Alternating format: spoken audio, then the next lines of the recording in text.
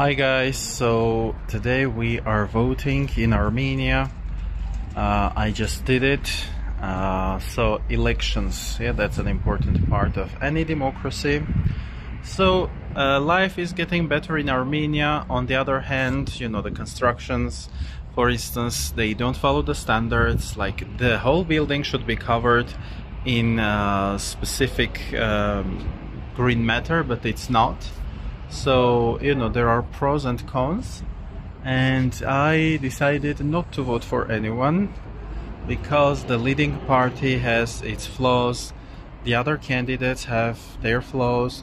There's a lot of nationalism, even pro-Western, pro-democratic representatives, like they position themselves as democratic, but they are pretty nationalistic. Like some parties are, oh, we want to join Europe and European Union, but we shouldn't recognize the territorial integrity of our neighbor Azerbaijan, which so it's hidden nationalism, and I don't want to support any nationalism.